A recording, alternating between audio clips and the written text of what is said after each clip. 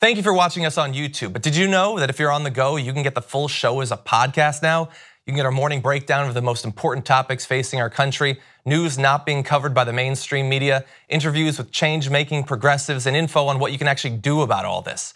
Search for The Damage Report on your favorite podcast app and subscribe so you know when new episodes are ready to go. We talked earlier this week, Botham Shemjan is the individual who was killed inside of his own home by a Dallas police officer, Amber Guyger.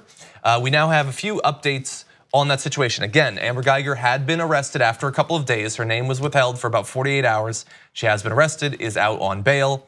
And the story that she has been given about what happened keeps changing. Originally, she was trying to get into her own apartment, we heard. She used her key fob multiple times to try to get in. It wouldn't allow her in because it's not her apartment, and then it led to the shooting.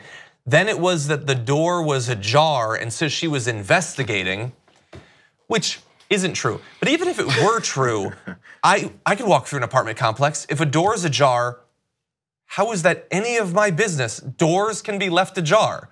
But this one wasn't. So Shaun King posted a video of people inside of that apartment complex showing how the doors, like Botham Shemjan's door actually works. Here is a video of that, and it will really get into whether these doors can be left ajar. This is my key. This is my fob.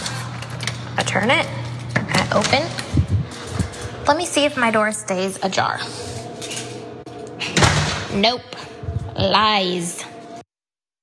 They cannot be left ajar. They close automatically. That's the type of door it is. So great job in having that be your second draft story on what actually happened. Something that is so easily refuted by all of the individuals living in the apartment complex where the incident happened. Well, I'd like to know, well, I'm not like to know, because as we're hearing from some of the accounts, there was also other things being said that don't match up with her story as well. It was the banging on the door, and they heard a female voice saying, "Let me in," or to that effect. And then apparently the victim's last words being, "Why would you do this?" You know, that's they also heard. So it didn't seem much like a, "Hey, I don't know who this guy was," or as soon as I step in the apartment, there's something else going on. With all the holes, you can't even figure out what the reality of what really happened was. Yeah. If there was some dispute previous to it, if they knew each other somehow from being neighbors, and then there was some anger based off of that, you can't figure it all out.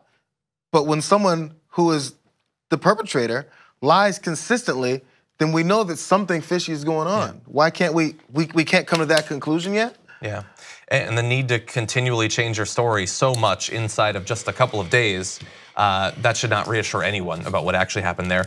But I do want to check in with NRA TV. This is a person being shot by a cop. It's always interesting to see how they're going to attempt to cover their behinds in this situation.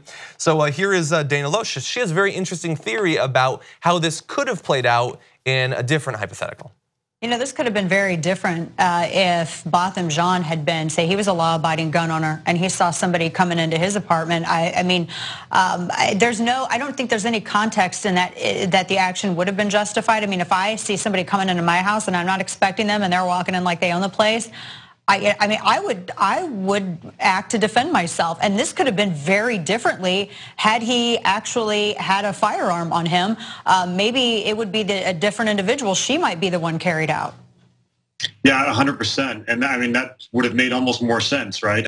Would have made more sense. I'm not sure that makes sense though, because what Dana Loesch is saying there is if he had been a law-abiding gun owner. By the way, notice the framing there, that to have law-abiding in your name, you have to be a gun owner. He was law-abiding. He was a law-abiding citizen inside of his own home, being harassed and then killed by a cop out of control. But no, you're not law-abiding unless you have some sort of firearm or cannon or mortar or something like that. So what he should have done is had a gun, and when this police officer started banging on his door, tried to force her way into there, he should have shot her dead. If that had happened, if that hypothetical had happened, if this black individual had killed this white female cop, how would Dana Loesch have greeted that news? Well, we would have found out what he did in 6th grade. How many detentions he had. What is the most threatening photo of him that has ever been taken? Yeah, absolutely. Thank you very much for watching this clip from The Damage Report. If you liked it, don't forget to subscribe to this channel and ring the bell on YouTube to get notified of our new videos. And catch the Damage Report every weekday at 12 p.m. Eastern, 9 a.m. Pacific on TYT Network on YouTube TV.